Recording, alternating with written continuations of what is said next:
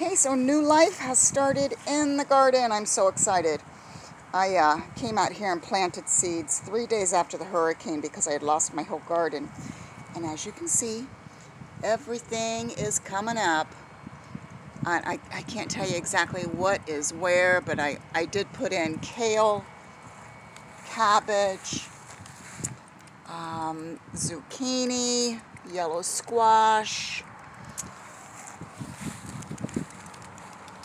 I don't remember where I put what, so this will just be a little surprise as they grow.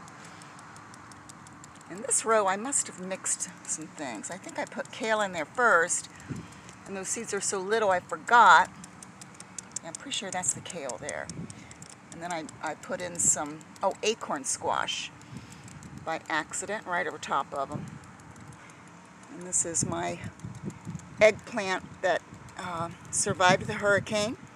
Looks a bit ragged, but doesn't everything. And the pineapple, I'm hoping will bounce back. But anyway, that's what we got. It's just good to see something coming back alive again.